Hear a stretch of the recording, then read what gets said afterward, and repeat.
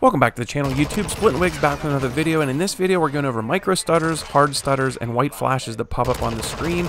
It's a very simple fix, but very effective. This video is from prior to me making the fix, and it hasn't really happened since. I do get the every so often little bit of a stutter, but such an improvement with these two fixes that I'm about to bring you here.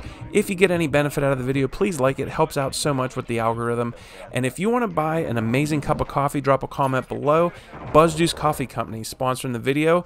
Be one of the first to get a bag. Anyway, hope this helps. Enjoy the video. So for this fix, the first thing you're going to have to do is go to your task manager, go to performance, and then right here, your logical processors. Most are all going to have 16, but you're going to have to check this to be sure, because what I'm going to show you next needs to be exactly half of whatever your logical processors are. So for me, it'll be 8. So let's jump into where you need to change this setting.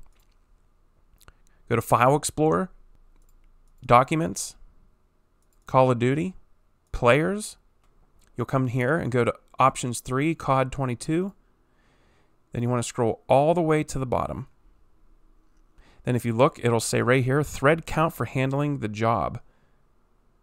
And right in here will be usually 4 to 7 will be what this will be set to. And you're going to want to change this to 8. And that will help tremendously. And then there's one other thing that you're going to want to change. You're going to want to launch Modern Warfare 2.